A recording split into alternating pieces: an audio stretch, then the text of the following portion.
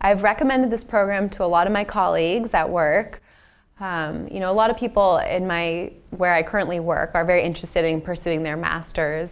A lot of people don't know what they want to do. They're kind of in the same boat that I was in. Do I do an MBA? Do I go for a Master of Science? Do I want to work in the lab? They're trying to figure it out also.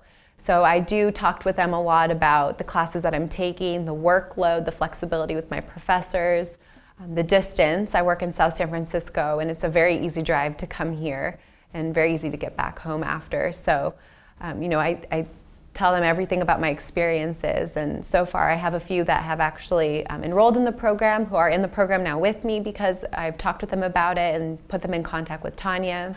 Well, I think the biggest advantage of doing this program is my background. My bachelor's degree was in sociology. It wasn't in the sciences. And so to want to get into the clinical trial field and industry, it's really hard when you don't have a science background. So definitely participating in this program, it gives me that experience. I know when I was considering master's programs, I struggled because I really enjoyed business, so I didn't know if I wanted to do an MBA or a Master of Science.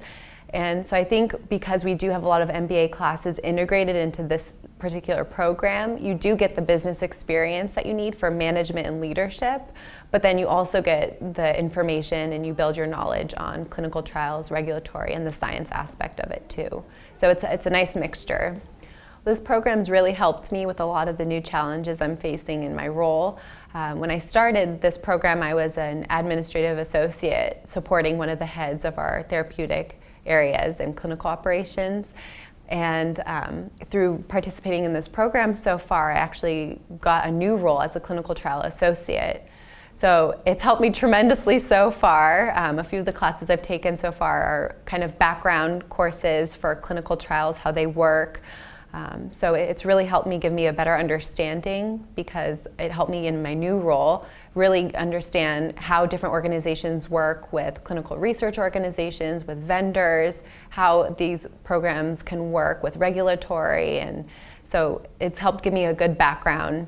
So I think you get the master's degree that you want, you get the background experience you need to grow within your career, and I think seeing that success is a huge motivating factor to know that it's not only a reputable school, but the program itself is getting larger and a lot more people are hearing about it.